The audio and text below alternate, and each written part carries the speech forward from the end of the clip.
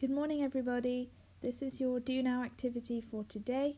I want you to answer this in your class notebook assignment or on a piece of paper.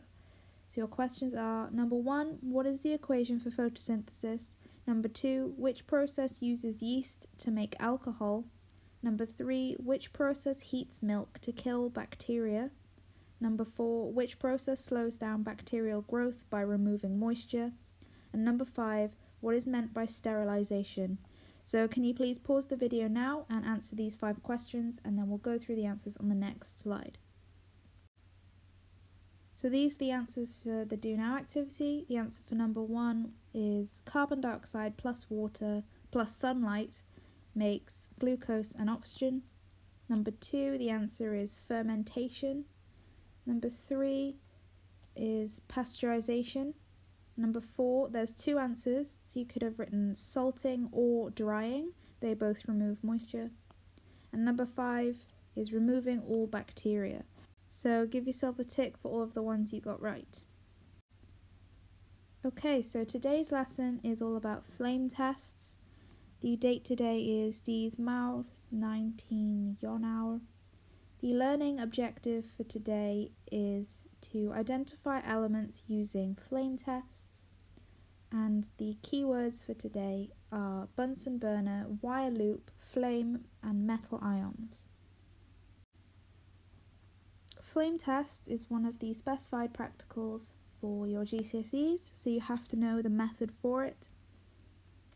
The basis of flame tests is that different metal ions will produce different flame colours when they are heated. So we use a wire loop and different compounds of metals to observe flame colours.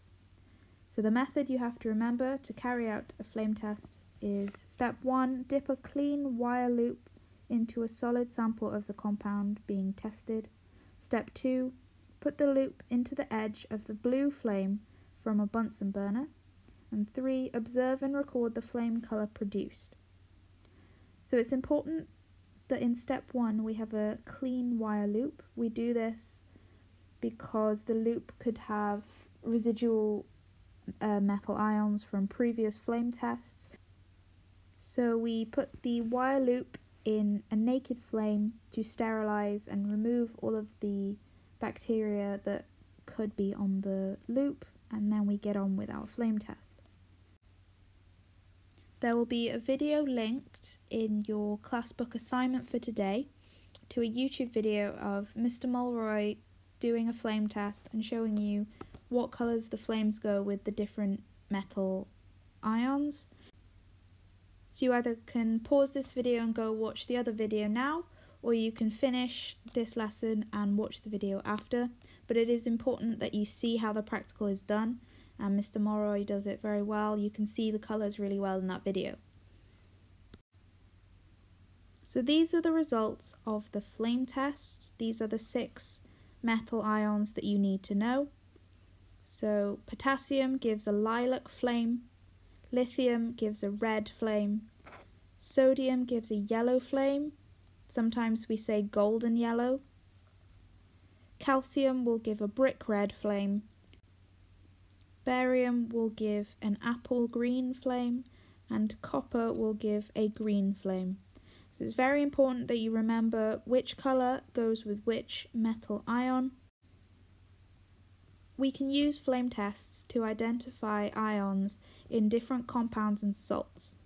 So I would like you to pause this video now and answer review 1 in your class notebook assignment.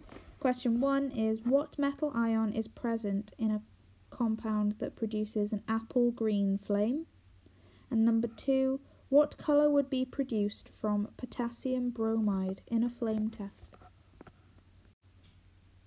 I would also like you to answer review 2 in your class notebook assignment. It's an exam question, and then once you've finished doing that, please can you hand in your assignment. Thank you.